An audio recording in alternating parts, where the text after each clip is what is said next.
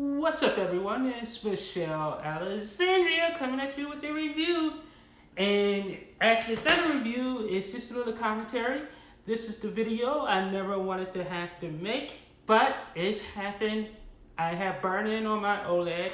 Originally, I debated whether or not I was going to do this video or not, but I've always said if I ever got burn-in on my Oled, I would be honest about it and let you all know. Well, it happened, and it happened last week. And it wasn't because of gaming or anything of that nature. It was because of those stupid YouTube podcasts where they had their damn logos right in the center of the TV.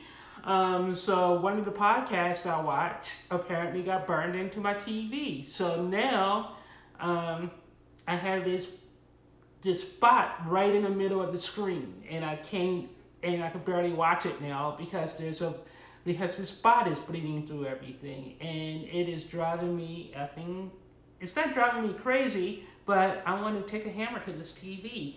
And the worst part is I was a hypocrite because I always say buy a warranty. I had warranties on my last two OLEDs, and really nothing, I never got burn-in. I had other minor issues with it, and I replaced the panels just because I had a warranty.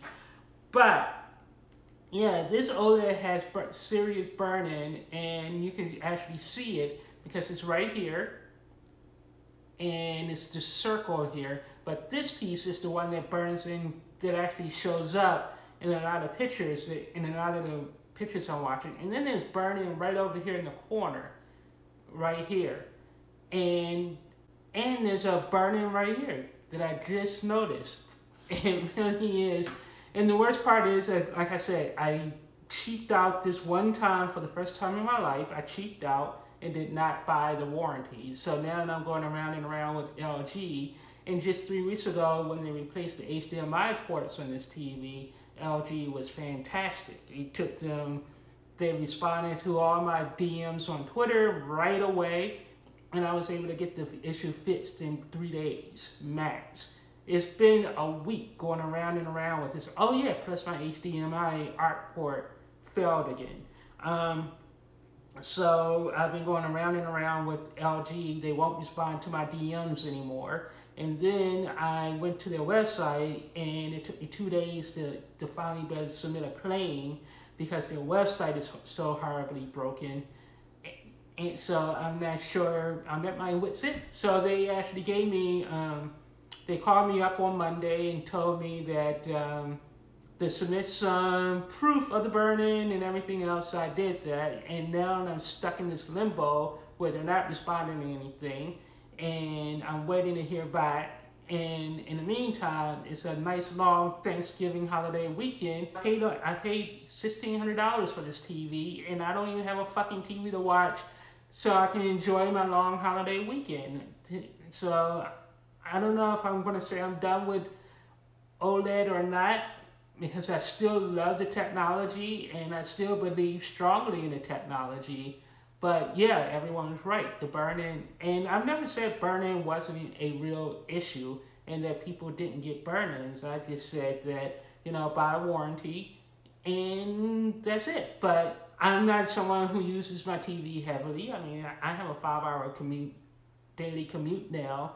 And normally my habits are pretty normal. I mean, I go to work, come home, watch a little TV, but I do most of my binge watching on the weekends. And I'm not a heavy gamer. I game for maybe an hour or two a day every couple of weeks. So I'm not a heavy gamer. I am a heavy movie watcher and TV watcher and binge watcher on the weekends. But yeah, this is completely unacceptable and it's ridiculous. So.